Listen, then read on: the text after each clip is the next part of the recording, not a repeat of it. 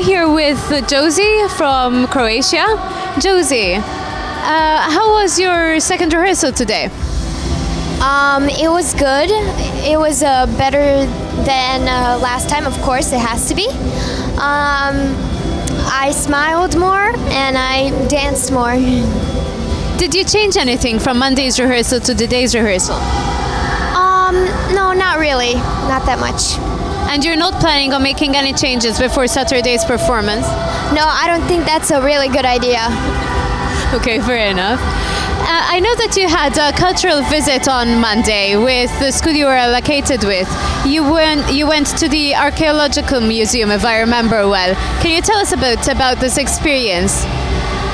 I went yesterday, on Wednesday, to Gozo, to the conservatory, the Bishop Conservatory, and then afterwards with some of the fans. And we had a workshop. We made like what we saw in the museum, we had to paint it. Now, as far as I know, in Gozo you had a very special visit from someone that's quite important in Malta. Can you tell us a bit more about this? Yeah, we met the minister of Gozo. He gave us a lot of presents and he was nice.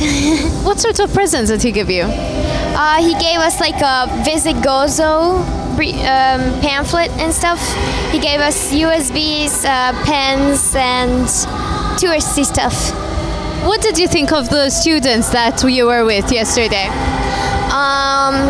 I've never experienced I've never experienced people being so happy to see me. And one of the most memorable moments that when I was there was when a girl cried of joy when she could take a photo with us. That was very sweet of her. Did they prepare anything special for you? Yes, they studied Croatia and they made a special.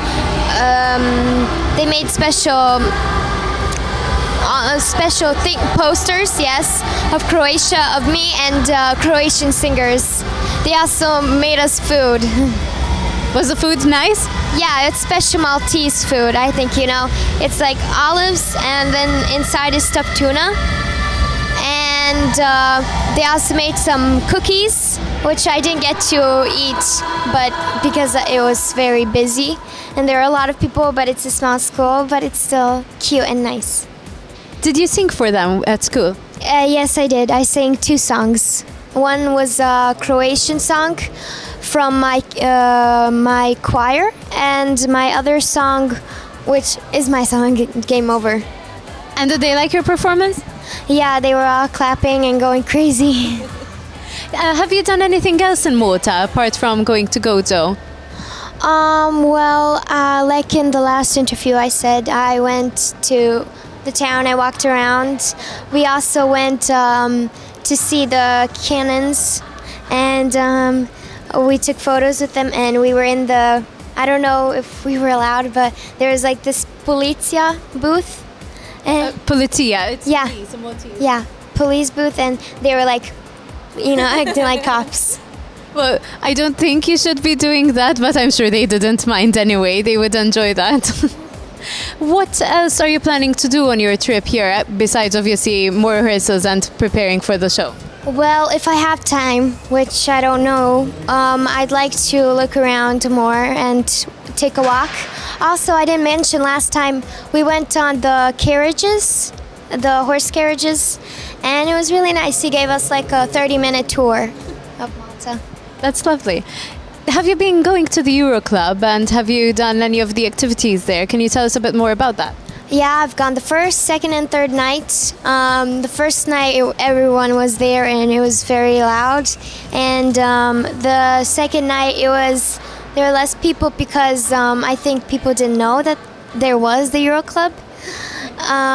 So the boys stayed a little longer, and they did pillow fights, and they took some wigs and dressed up like girls. Oh, that must have been fun, especially the pillow fight, I would say.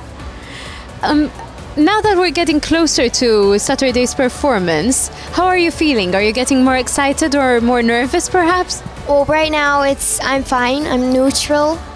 but I'm sure I'm trying to cope with everything, and trying to get all the good feedback I can. Well, thank you very much for being with us once again. We wish you the best of luck for Saturday.